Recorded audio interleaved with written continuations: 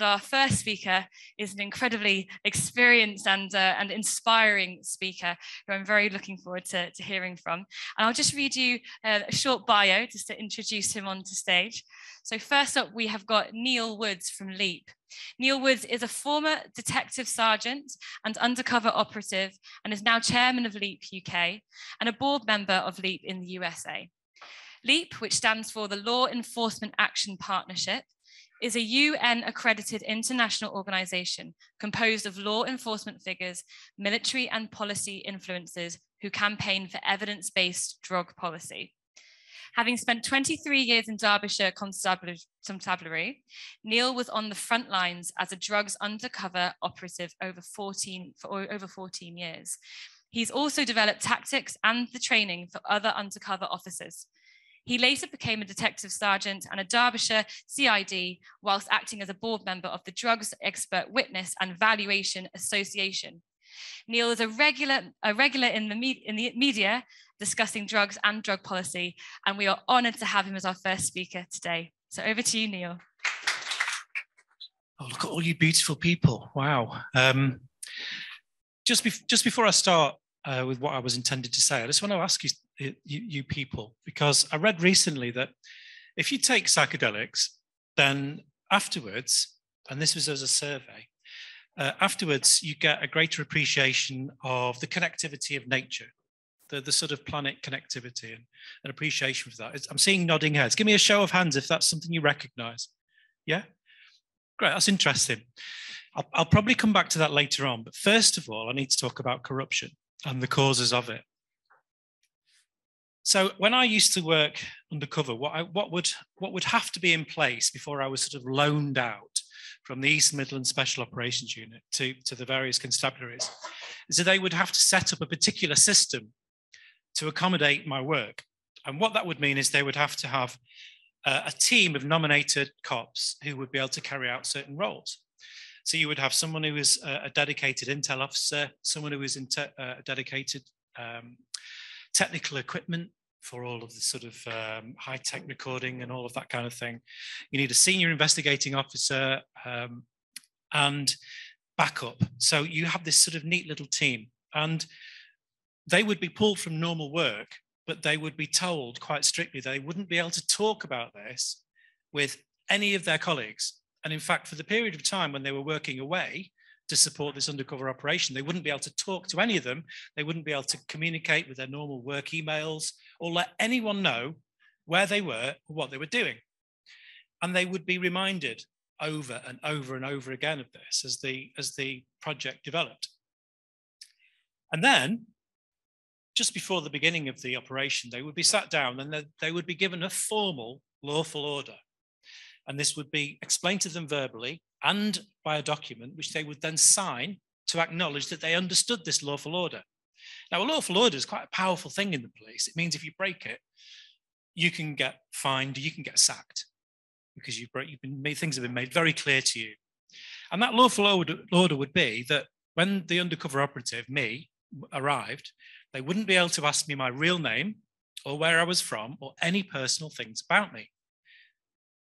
So when I arrived in this team, it was quite a lonely place, really, because I had to use the same pseudonym that I was using to the people on the streets and hopefully the members of organised crime, as I was to the serving police around me, who was my backup team. Quite a lonely place. And I was, of course, reminded by my own handler, don't tell anybody anything personal about yourself. And it was always made quite clear from my handler that that was more to do with my police colleagues than it was the people on the streets.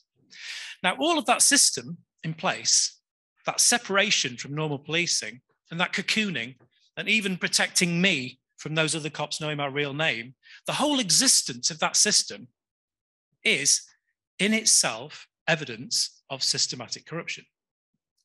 Because they don't need those systems if we can trust everybody, do they? They don't need to have built those systems and put those systems in place to protect my life. It's clear evidence. And I have to make it clear, of course, that the only policing where those systems are needed are when organising drugs, organised crime. You don't need it for investigating anything else, not counterfeiting, burglaries, robberies. Doesn't matter what it is, you don't need it because you don't have the same corruption problem. So there are other systems that come into place as a result of that team structure. And part of that is deciding the flow of information back and forth from the operation back into normal policing and back again. So, for example, I'm out on the streets and I hear some intelligence that a burglary is going to take place or an armed robbery. I feed that back into the team, but then they have to decide what to do with it. Because if that has to be fed back into the system, how do we do that? How do we do that and still protect the operation? So that there's a sort of buffer zone of really careful consideration how the information flows. And it worked the other way as well. So if I had a briefing, and the job was a series of briefings and debriefings and discussions, when I had a briefing, there had to be a decision about what I was told. So if the intel officer heard something particularly interesting, he would have to discuss it with the senior investigating officer. She would have to make a decision in a constant update, constant contemporaneous log about whether I should be told. And the reasons for that are both legal and operational. Could it later be suggested that me being told this information, it changed what I did during the operation? There was a lot of thought and careful consideration for this. Now, for one operation, which I did in Nottinghamshire, there was lots of pressure on me to find intelligence for this particular operation, because at that point, there had been open warfare, really, on the streets of some parts of Nottingham.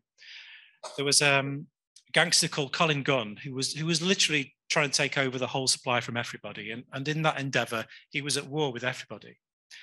So there were daily shootings. In fact, it was all over the national newspapers. And I think my favourite headline from the time was Shottingham. But then I'm quite a fan of puns. Interesting to note, though, in the last 2 years, there have been far more shootings in Sheffield than there were at that time in Nottingham. And that's not even got in the local newspapers. Just a reminder of just how much we have got used to drugs, organised crime, violence. But this was an age away. This was in the day when it was still shocking to have daily shootings on the streets. And so there was lots of pressure upon me to find out about it. Now, in one of those briefings, I remember sitting in the morning and you could see the intel officer looking really uncomfortable with what he was about to tell me. And he said, we've had some intelligence, he said. It's not A1, it's not B2, as in it's not the highest quality. He said, but it is credible that Colin Gunn has let everybody know, and he wants it known on the streets, that if he ever catches an undercover cop, he will be snatched off the streets and tortured to death. And that's what the intel guy decided to tell me after his morning discussion with the senior investigating officer to decide if it was an appropriate thing to tell me. So, I mean, I'd love to have had a recording of that particular conversation. I mean, I'm not saying it didn't make me feel more relaxed. Let me put it that way. But, you know, I would rather have known than not. I really would. I mean, I was acutely aware of the dangers I was taking, but if at least I could jump sideways if there was a Ford Transit van running up by the side of me on the pavement. So you know, it's one more thing to look out for. So I was bearing that in mind, but it was a real reminder of the risks that were involved in that work. And I'd been hunting, really, someone connected to his inner circle for some time. And one of the guys, it took me 4.5 months to get an introduction to this man. And when I eventually did, he pulled up in a car and he'd got his son with him, which was really strange because his son, I would guess, was about 12 years old. And his son was dressed up in exactly the same costume as him, the same grey tracksuit, the same trainers, and they both had shaved heads. It's like he dressed his son up as a mini me. And he'd clearly taken his son with him to teach him how to do gangster stuff, because I'd been arranged to meet this guy by a phone call, and I'd tried to get close to him for a while. And we were in a secluded street, and he opened the car door and he got me closer. And while his son was watching, took a knife out, pulled me closer and put a knife into my groin. Now, when you can feel a sharp blade in a really valuable place, it's quite unsettling. It makes conversation quite difficult, which I think was his intent, because he was interrogating me. He didn't trust me. And this interrogation went on, it seemed to go on forever, but it was probably only about 10 minutes. And at the end of that, he was happy with my references, the people I was talking about, the people I said I knew, all of my background, and he decided to sell drugs to me. So that was a big breakthrough. You know, it's meeting these kind of serious characters, you know, a few steps up from the street is what I was about. It's what I was trying to do. But that, at the end, you know, after 4.5 months, it was tiring. And the next day I was exhausted. And so, but my team was exhausted as well. So 2 of them had gone off sick. And so that morning in the briefing, or just before the briefing, I was introduced to 2 new police officers. I'd not met them before. And the first one, I shook his hand, had no problem with him. And the second one, I shook his hand and the hairs just went up on the back of my neck. Every instinct, every fiber of my being said, no, this guy is wrong. 10 minutes. God, I thought I had 35 minutes. What, sorry? All right, okay, yeah, all right. So this guy was wrong. Now, I didn't think much of it at the time. I spoke to the SIO and said, look, I do not trust this guy. I do not trust him. And he said, fine, we'll exclude them both. He'll never have been in the briefing. He has not been told anything about this operation. He'll never know what you were doing, so it's fine. I was reassured. I didn't give it much thought. But then 12 months later, I found out, as he'd been arrested, that person I'd taken exception to was an employee of Colin Gunn. He'd managed to get much closer to my inner circle than I had got to his. Much closer, in fact. And considering the warnings that Colin Gunn had said, they suddenly took on a whole new meaning. And this is a really important part of the costs of our current drug laws that people need to understand. So I'm always very keen to emphasize this because people don't understand it. It's actually drugs policing which is causing this corruption. It doesn't happen from anything else. And that's not just because there is more money in the drug supply, illicit drug supply, than any other form of criminality. There is, by the way, significantly more. It's not just because there's a bigger value. It's because the mechanism of policing drives and causes and drives the corruption. I'll explain. So Colin Gunn was eventually arrested. Now, the person who was most able to take up that opportunity that police create for these people is someone who controls the other side of the city. You create an opportunity for people's rivals. And what you do is you allow people to expand their share of the market. And if they have a bigger share of the market, they have bigger disposable income, more disposable income. And they will always use that to invest in corruption, always. They always seek to invest in corruption because that's what makes their business more efficient. It's what makes them safer. It stops them getting arrested. So a reminder here that policing drugs never reduces the size of the market, not for a moment, but it does change the shape of it.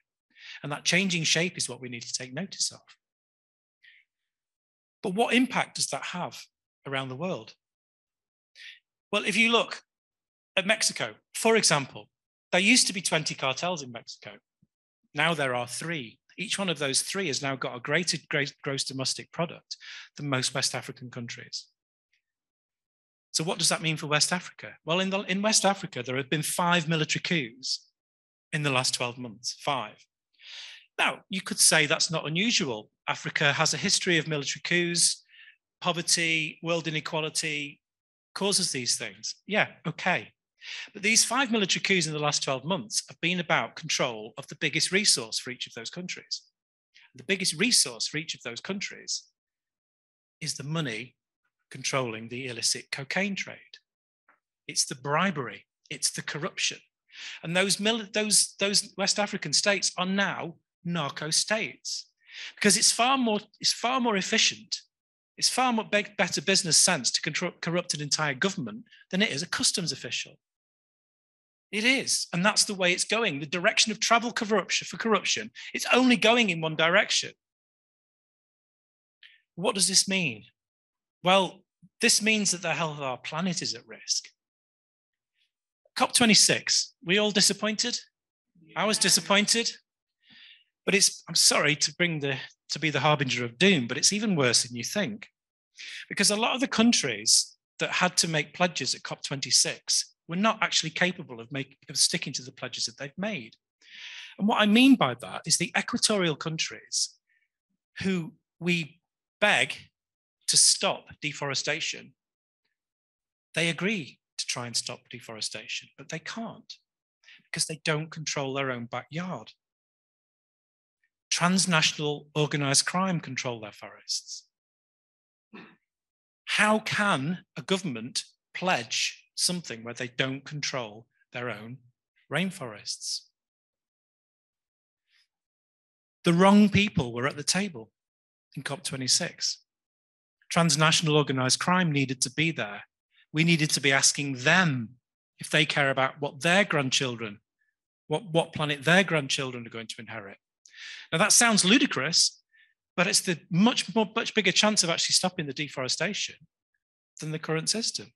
Either that, or we regulate the supply of controlled drugs. Even the more difficult ones, as most of us will say, cocaine is. Especially cocaine. Cocaine first, because the health of our planet relies on it. Brazil, Ecuador, Guinea-Bissau, Guinea, the corruption is preventing any possibility of stopping deforestation. So this is urgent. Which is why I suppose I asked the question, because I expect all you good people to care about this anyway, and I expected you to feel more connected to the world and see how everything is interconnected. But when it comes to drug policy, you know, if this is not just about individual liberty, which of course it is, it's not just about human rights, it's not just about the racism and other prejudice that this awful international policy perpetuates, which it does. Racism is in the DNA of this policy. It's the reason it exists in the first place. It's not just about the racism. It's not just about the poverty. It's not just about the drug deaths, of which we have the highest in Europe. It's also about the health of our planet, which to me, I think makes a very strong argument for this campaign of ours, because we are of one movement. This campaign of ours is the single most important political issue in the world.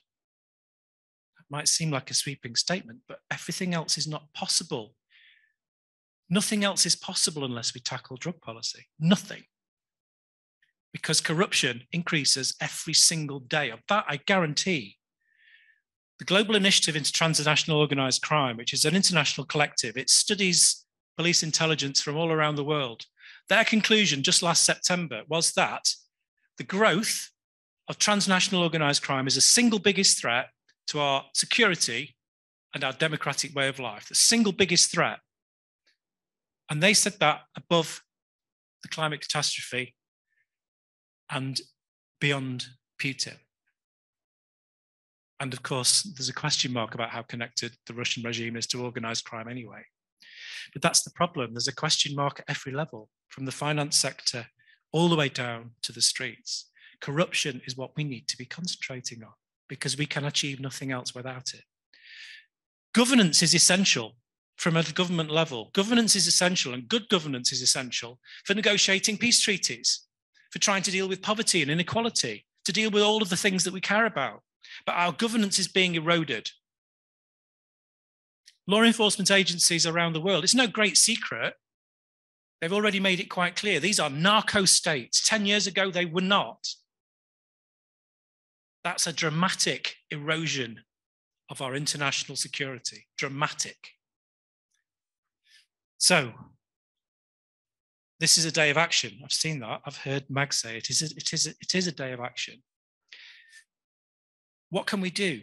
Well, I'm sure that you all know people who are passionate about the environmental issue and the need for climate action. I'm sure some of you may well be already involved yourselves, but if you know other people, you need to please be explaining this to them. We need to become one movement. This is one struggle. We can't be doing this in silos anymore. We've got to be forming alliances with everybody else who cares about our overlapping issues. We have to become one movement. And if you think of some innovative way of doing that, God, please come speak to me. And my good friend Clemmy over there from Health Poverty Action, I'm working very closely with Clemmy, trying to work out how we can get this message out there much more effectively. What can we do about it? What can we do about it? I'm asking you, and I'm asking for help. So thank you very much for listening. Thank you so much, Niamh. So we've got a few minutes now for Q&A. We've had some questions through from our lovely audience who are watching on Zoom. Am I best being on the stage, Ash? Am I best being on the stage? I just realised there is a camera that I should probably be on the stage for. So perhaps we'll start with some questions from the audience first. I can see this lovely gentleman over here has got his hand up. If you wouldn't mind shouting it quite loudly and slowly, then I'll repeat it for our lovely Zoom audience. So the question is, has Niamh got any personal experience of psychedelic drugs? And what would a controlled cocaine policy look like in the UK? And Niamh, you don't feel like you have to answer either of those questions if you don't want to.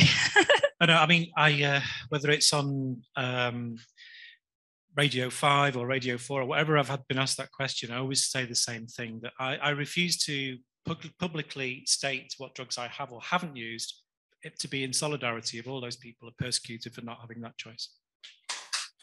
And the second one, well, there are people way cleverer than I am who have worked out very good models of how we could regulate cocaine. And I would direct anybody to the work of Transform Drug Policy Foundation for, you know, that document blueprint. But also, I would also like to add that you know, some regulation of cocaine has already happened in Bolivia, and Bolivia stepped away from the single convention in order to insist that they could regulate coca leaf for their population. And they won that argument. They won. And I remember being at the UN CND in Vienna, the yearly meeting for drug policy issues at the UN. And Bolivia had had this event. And then at the end of it, they had hosted a, you know, you can sort of have a tea and biscuits thing that one of the speaking agencies can organize there. And at their tea and biscuits thing afterwards, they had several plates full of coca leaves, which I just thought was wonderfully cheeky. But also, I found it quite inspiring that, you know, you really can stick two fingers up at the conventions and do something. And there is the possibility of political choices and momentum to break this into these international treaties. Thank you. Okay, the lady in the stripy top.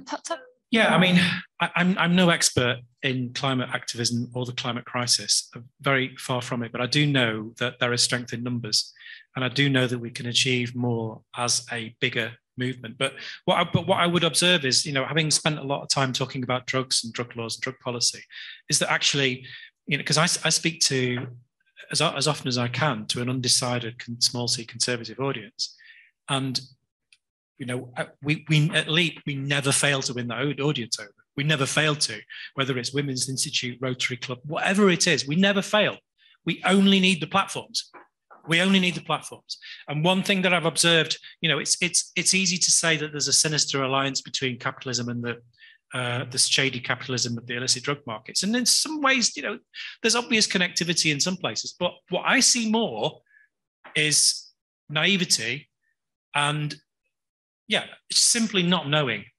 And that's the case with politicians. I meet a lot of politicians, and you can see actually in the politicians' eyes the light dawning. Suddenly they get it. It's naivety. It's a lack of understanding. We just need the platforms. We've got the evidence. We've got the talent. We just need the audience. So the more platforms we can have, the better. So if anyone knows anyone who can arrange a platform, especially if it's with some undecided people, that's how we win this. We win by growing the movement as fast as we can. Rebecca, you had a question. So Alliance, we're seeing cannabis in the rest of the world, really all the regulations being rolled back, a real awareness of the environmental benefits of hemp as a cleanup tool, as a carbon sequestration tool. And putting it under psychedelics kind of, I feel, muddies the water sometimes in the importance of cannabis as a plant for health and well-being and as a food. And with the psychedelics being class A's and also, you know, the shady dealings around the cocaine industry, do you feel that if we separated the two out and looked at cannabis more as an agricultural plant and as an environmental plant, less as a drug and much more as an agricultural important climate change tool, we might be able to then shift some perspectives around cannabis. And then once you start there, like, as I say, it's a gateway drug, you could then start looking at psychedelics in a new way. Yeah, I mean, there's various ways of doing that, and there's various ways of strategizing. What I worry about is if in shaping any kind of anything, shaping the argument in any way that could be exceptionalist, so that, you know, cannabis is special, it's a plant, it's not a drug. I see great risk in that, because then that separates it from things that, well, they're drugs, aren't they? And we want the public to accept the use and personal choice of all drugs, including cocaine, all drugs. So in terms of the long-term argument, I accept what you're saying, it's highly important that cannabis is in fact a gateway drug, because as soon as we have legal regulation of cannabis in most countries, it's going to make all the other arguments far easier. But we have to be honest, people like getting high, and there's nothing wrong with that, I think. Yeah, medicine. Yeah. It is a medicine as well, yeah. So I'm going to say, this gentleman over here, can you keep your questions short? Is that okay? Yeah, sure. Would you mind just coming round? Yeah. I'll see what. Okay. Hello. Thank you for that. And I'm hoping I can ask this question twice. In other words, I want to ask it later, but I want to get your opinion as well, because it seems to me that the Human Rights Act and the European Convention on Human Rights is an open door for getting a ruling of declaration of incompatibility by the Supreme Court. In other words, telling the government, you've got to change all your laws because they can violate our fundamental freedoms guaranteed by the Human Rights Act. Any thoughts? Yeah, I was instructed on the Human Rights Act as part of my operational briefings, particularly Article 8, the right to privacy and family life. And then I proceeded to trample all over it with impunity. Because I'd been told about it, that meant I could break it, essentially, because I just had to bear it in mind. But, you know, the fact that I was operationally chasing organised crime meant that I was never going to be liable for actually doing that. So, you know, that they're a good thing to consider, that we should aim for, but the aggression and ruthlessness within our drug laws and the way we apply our drug laws is way beyond that. Thank you. We're going to have a couple of questions from our Zoom audience. So yeah, I think one of our viewers just wanted a little bit more clarity around the law. Should the laws around cocaine be tightened or relaxed? I think you kind of answered that, but regulation, what does that shape of regulation kind of, you know, really look like at the moment? We can only take this enormous power away from organised crime, both domestically and internationally, if we take their power away from them. And that is by taking control of the commodity. We have to regulate. This has to be controlled by governments and not gangsters.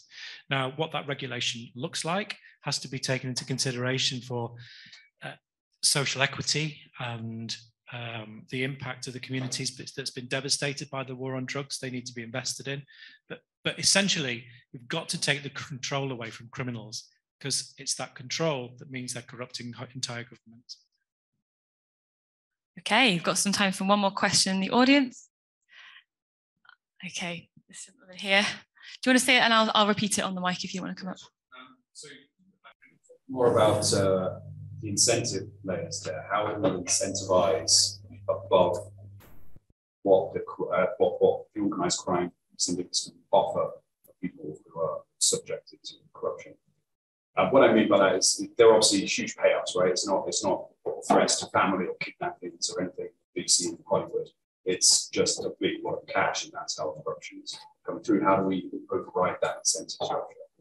So how can we override the incentive structure of like organisers in West Africa?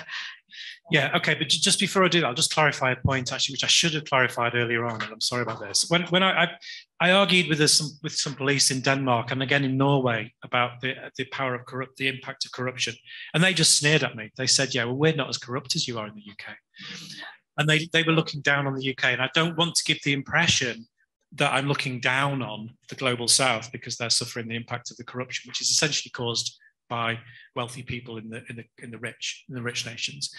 So I just want to clarify that corruption affects the entire world. But how do we beat it? Well, I mean, the money packages, the incentives go hand in hand with the brutality as well. If you can see, there's an interview online. You'll find it on YouTube with the head of the Navy for Guinea-Bissau, who was being accused of being a drug dealer and actually facilitating the transport of cocaine across the Atlantic. He says, "No, of course I'm not a drug dealer. Of course I'm not." This is before he got convicted of being a drug dealer. But the point is, he had no choice at all. He's the head of the Navy. And if he didn't do that drug dealing, then he'd have been killed and someone else would be put in place and they would be paid. So it's the carrot and the stick in the most brutal way possible. And it's complete. You know, the corruption is complete and there's nothing they can do about that. And the only way that we can try and rescue those people like him in that situation is to regulate the market. And if you regulate the market, you know, this is, even the UN estimates this is $500 billion value in the world. And I always think that the estimates of the drug trade are way, way below what they actually are. And, you know, we could take control of that. We could take control of that and we could do good with that. And we could protect our planet with that.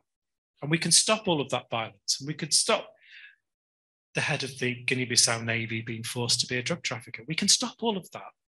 And I make it sound simple because, you know, policy people or the opposition will suddenly balk at that and say, no, it's much more complicated than that. And that's often the best response prohibitionists can come up with to what we say is, oh, no, it's much more complicated than that. All right, then how is it more complicated than that? Enormous amount of money in the power of the worst elements of our societies worldwide, corrupting and threatening the most vulnerable. Have I missed anything?